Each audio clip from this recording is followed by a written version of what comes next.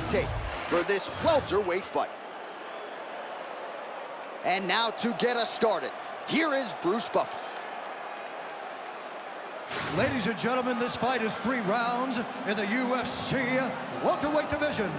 Introducing first, fighting out of the blue corner, Razor. And now introducing his opponent, fighting out of the red corner, the Assassin. You ready to fight? Ready. All right, we are underway here at the T-Mobile Arena in Las Vegas, Nevada. Good punch.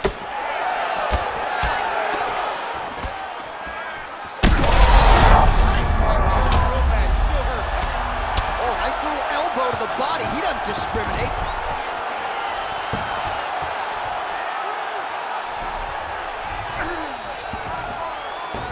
All right, he's trying to control posture here. Now trying to hip escape. He's just trying to move out of this position up the bottom.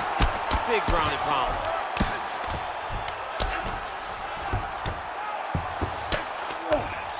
There it is. Now he's going to mount.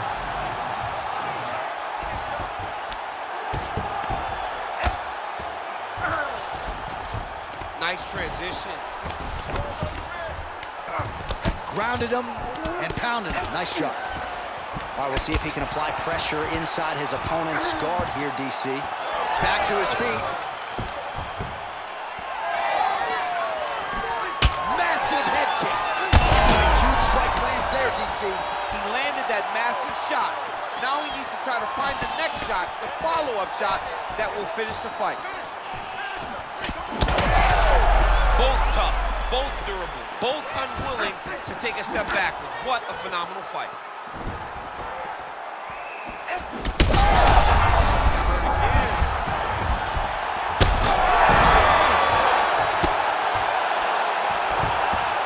Oh, big ground. Dean steps in. What a fight. Just a relentless effort out of this fighter here tonight. The ref had no choice but to step in, and that is how you leave the judges out of it.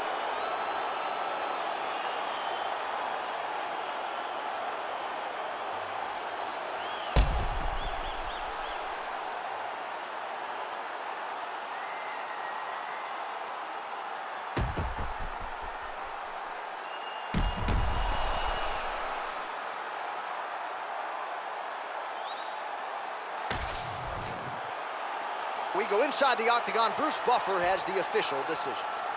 Ladies and gentlemen, referee Herb Dean has called a stop to this contest at 2 minutes, 39 seconds of the very first round. Declaring the winner by TKO, the Assassin. Well, what a win for that young man tonight by TKO. And if the judges were looking at their phones, it's okay. We don't need the scorecards. We don't need your scorecards. Do as you may, proceed as you may, because this guy knew that he had to finish this fight. That's exactly what he did. He got his opponent hurt, found the follow-up shot, and got